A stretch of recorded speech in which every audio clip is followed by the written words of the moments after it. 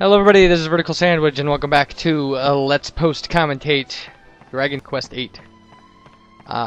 Because I did everything wrong in this video. I came in here unprepared, I made a bunch of stops to check things out and research things, I made some pretty huge mistakes. So, anyway, we're at Peregrine K. And we won't actually be, doing anything too crucial at this point. And I actually ended up editing two videos together after taking out kind of all of the garbage. And so rather than leave an audio break in that sounds just like a complete and total nightmare, that I just decided to scrap everything and just do this. So here we go. Anyway,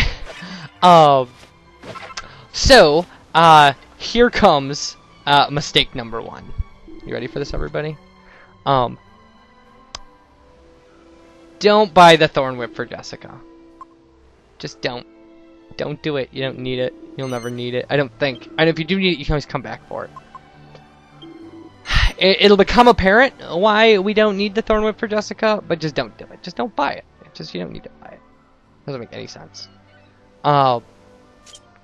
So we'll be we bought it and we're gonna have it, but you don't need to. So don't. And certainly don't bankrupt yourself buying it. Like that took us down to 17 gold, which doesn't seem too important, but it's gonna be in a minute when I try to stay at the end. So yeah. Anywho, so hooray for mistakes and editing and craziness. Actually, that was the big problem. The big problem was the space for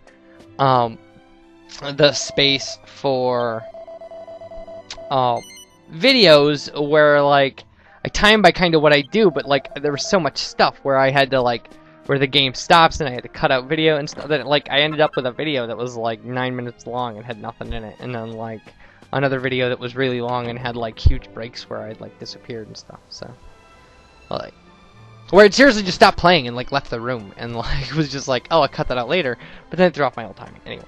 So enough of that. Enough of that.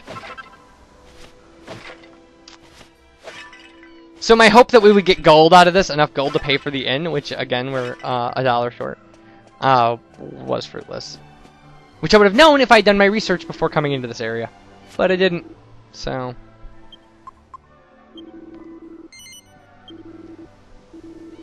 usually I'm pretty good about that. I'm not like, I'm actually kind of surprised. I'm surprised that like I'm not, you know, like I don't know.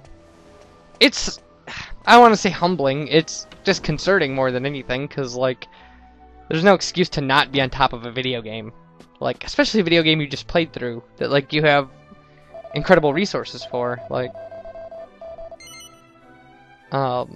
you know, like I should know what's going on, and it shouldn't be like I shouldn't my mistake though, and I will say this, because now we're post commentary, we can talk about, kind of break the fourth wall and talk about whatever's going on. My real mistake is not running a practice file directly in front of this. So everything's fresh in my mind that I got carried away in my practice file and actually have, at this point, beaten the game. My practice file is done. And so I can't remember any of the stuff I did in there. So I don't remember what I was thinking with that second chest talk. But what I should have done now was I should have left the inn, and I didn't. Because if you leave the inn at this point, Trode will send you back in. He has completely different dialogue where he sends you back in to find this item that you get from this guy. So this guy has quit his life of crime, and he will give us an iron nail. An iron nail is actually one of the more important alchemy pot items. There are some items for the alchemy pot that are just going to be indispensable to you, and iron nail is one of them. When we come across other ones, dragon scale will be another one. Things like that. And then there'll be some that are just crazy good, but really rare. And we won't be missing those. So anyway, so we take this guy's iron nail, and like now Trode will let us leave town because now we can make the thing that we have to make in the alchemy pot. I'm sure you could probably avoid making it, but like we're not going to because it makes sense. But the thing that we make, and this is another thing that really messed up the kind of the commentary and stuff, is that the thing that we make will keep us from kind of leaving the area. Ugh. So anyway, so here comes Trode, and he'll yell at us or talk to us or something. Ah, there you are. I've been waiting for you. I hope you haven't forgotten about the alchemy pot. You really should give it a try. If you've forgotten about the alchemy pot, you're an idiot, because it's one of the most important aspects of the game. What's that? You say you don't know what to make? Well, I know what to make. Well, I'm sure you'll come across some recipes as we travel from place to place. And we will. We'll find them on bookshelves and have stuff. A look inside your bag. I'll list them in video descriptions too. Well, you already have enough items to make some very interesting things. See, no, he doesn't say this if you don't get the iron nail. Some ingredients and He says something else. Practice makes perfect. God, post-commentary is so disconcerting. Sure you can imagine, making new things from old ones can take a little while. Okay. Don't worry though. After you set the pot going, you can go back to whatever you were doing. It'll let you know when it's done. Okay. The way it works. Use the miscellaneous menu to open the alchemy pot. We put things in the alchemy pot, and then just go back to what we're doing, and when the alchemy pot's done, it dings. It dings like a freaking microwave. It's the medieval microwave that microwaves random things we put in. So, what we're gonna do, first off, things you put in can't be equipped. Not a big deal. Just something to note. Second, wait. Oh, if you put the wrong things in, it will spit them back out without them being harmed. That's good to know. Now, what we're gonna make is we're gonna take the bronze knife we found on the boat, so hopefully you got that, and the iron nail and mix them together. And then we've got to run around here until it spits out the really cool thing that needs to be spit out. So there we go. Simple enough. And if you do it right, it'll start bubbling like that, and he'll say, oh, I do believe you're onto something here. There you go. Good stuff. Yeah, it takes time before the item is ready. How about you leave it for the time being? Yeah. Got it. So now we have nothing else to do. But at this point, I actually decided to end the video. So, and you can see we're 7.5 minutes in. It wouldn't have... Who makes a 7.5 minute video? So we'll be doing that, and you'll just have to pretend that I said something clever and witty. Why don't you do that right now? Pretend that I'm saying something amazing, like that I'm reciting Shakespeare, like to be or not to be, whether 'tis nobler in the mind to suffer the slings and arrows of outrageous fortune, and something. That's as far as I can get in that quote. Although I could do. She walks in beauty like the night of cloudless climes and starry skies, and all that's best of bold and bright meet in her aspect and her eyes, thus mellowed to the tender light which night to gaudy day denies. That's from Lord Byron. She walks in beauty. Or I could quote the Raven. I could say, be that word our sign of parting, bird or fiend, I shrieked upstarting, get thee back into the tempest in the night's Plutonian shore, leave no black plume as a token of that lie thy soul was spoken, leave my loneliness unbroken, quit the bust above my door, take thy beak from out my heart, and take thy form from off my door, quoth the Raven, nevermore. I try to memorize a poem from every poet that I like. So, I know it's bizarre, isn't it? Like, here, stay here and help here, just do that. Jehovah buried, Satan dead, do fearers worship much and quick, badness not being felt is bad itself, thinks goodness what is meek, obeses, talks, submits, take eternity's a 5-year plan, if joy with pain shall hang in hock, who dares to call himself a man? It's from E. Cummings, Jehovah buried, Satan dead. Anyway, oh my god, okay, that's right, we're playing a game. Oh, that was perfect timing. We're just coming out of the end when I said that. Anywho. Here we have new enemies. Yay, new enemies. She slimes. That's probably a reference that I don't get. Like, she slimes sounds like a really crazy 80s hit. Like she rides or something. Like, she slimes. Like, I don't know. I also can't help thinking of Ghostbusters whenever I hear slimes. So, God, we just went all over the place. That's what I should have done when I started this post-commentary, was just started busting out crazy stuff like poetry that I can recite at a mile a minute. Anyway, I actually at one point had all 18 verses of the Raven memorized. Now I kind of stumble on the middle 6 verses, because they're weird. They're really repetitive. Oh, the treasure chest is locked. Of course it's locked. Ugh. Anyway, so yeah, if you come over here, there's a locked treasure chest. And, again, one of those non-random encounter monsters that we passed. Oh, we lucked out here because these things are... Oh, that is not a fungool, people.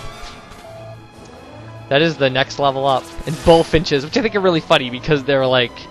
They look like bulls, but they have like crappy little like wing arms. It's just so sad. Alright. Yeah. Morphian mushrooms is apparently the next level. So, Jessica's whip hits multiple enemies. It's good to know. However, she can't hit all of them like our main character can with the boomerang. She can only hit groups of enemies, which sometimes can be a disadvantage. So, you know, it doesn't help us when two of something appears and they're both counted as a separate group. Sometimes that will happen, so. She will get an ability later that doesn't necessarily hit all enemies, but we can kind of use to compensate. I'll explain when we get it. Oh! Well, we don't need Yangus to kill this thing anyway. Oh, we might, actually, because Jessica's pretty weak. Well, wake him up if you're going to hit him. 3 points of damage. That's so sad. We'll fix that in a second, though. Alright. We've actually, I know this is obnoxious, but we're going to hang around this... Well, we're going to heal right now, but we're going to hang around this area until, that alchemy pot dings, because the thing that I need is... but you gotta watch it, because, like I said, you know, we had a thing. There was a non-random encounter when we were coming through here, one of those hood guys with the hammers. And we might have been able to get away with hitting him, but I think up here, there's a different enemy that there's no way it would just slaughter us, so. Because they range, like those non-random encounters enemies, some of them are pretty pathetic. And some of them we could beat right now. Like there's one that's just a slime. I think his name is Smiley. And if we fought him right now, we'd win. But there are crazy versions of later enemies that would just destroy us.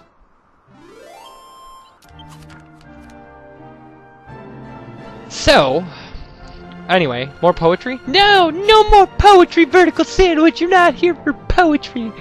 You're here for post-commentary. Oh, that's right, post-commentary. I should maybe get that Shakespeare monologue down. When would that ever be useful? When would you ever be able to, like... I've only... oh, okay, and so if you go into the alchemy pot before it's done, it'll say, I'm sure it's not going to be... And it'll give you the option of quitting halfway through. And if you do that, you'll lose your items. Just so you know.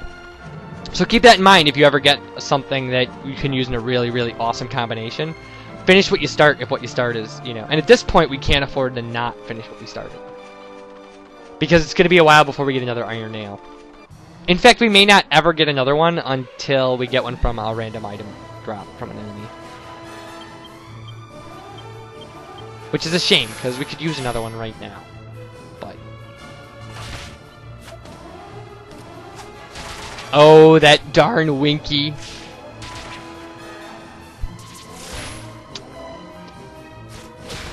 Yeah.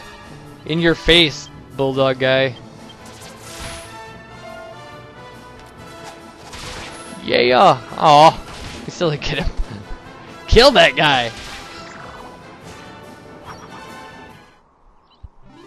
The enemy's undefeated. Yay. Okay, so, onward, forward, yay. Without my poetry, I don't know what to say. Okay, there was our ding. So, now we have our item. And our item is awesome. The thing that we have made... Ah, the moment of truth, I can hardly wait. You made a thief's key! Now what we have here, why, if I'm not mistaken, that's a thief's key. Well done, Switch. You created a rare item indeed. This is the first specimen I've ever seen. Jolly good show. Okay, so, the thief's key will allow us to open a lot of treasure chests. Which is why we're hanging around here. Is because there are treasure chests in the town we just came through. Oh, okay. Sorry, I got ahead of myself. But what you want to do is you want to free up a scale shield. Because you can combine the leather whip with scale shield to make Jessica's a more powerful whip for Jessica. So you never need to buy that stupid chain whip.